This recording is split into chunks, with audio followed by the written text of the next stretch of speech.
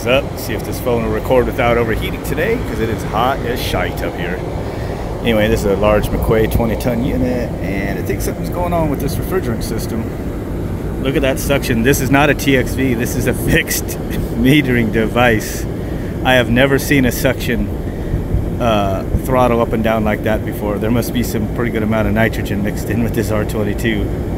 Let's drop down to 46. Now it's going back up.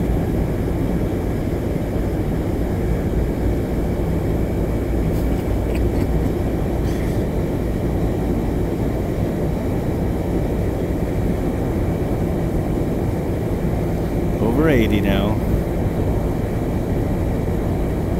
83. Now it's dropping back down. These are just regular scroll compressors.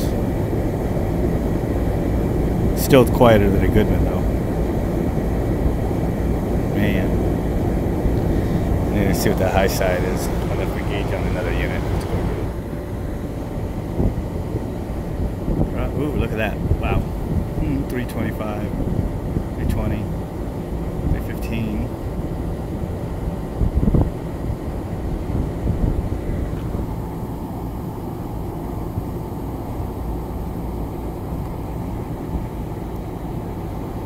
Look at that suction drop.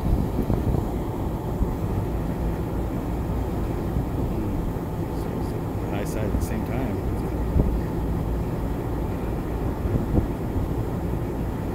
Tisk. I would say there's probably a little bit of nitrogen left in that system, or some other non-condensable, or a mixture. Oh, you know what? They charge these up. They add 407C to these. I don't think they add. I think they totally charge with that. But maybe somebody didn't pull out the R22. I'm not sold on that 407. Well, my phone just overheated again, but anyway, I'm just saying I'm not sold on that 407C replacement for R22. I think that shit sucks, but that'll probably cause an argument. Anyway. Nope. This one over here is still throttling up and down.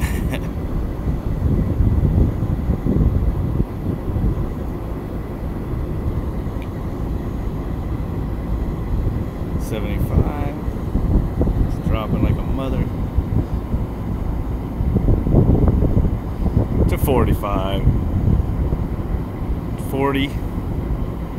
Damn. 38. Now it's kind of climbed back up. That's awesome.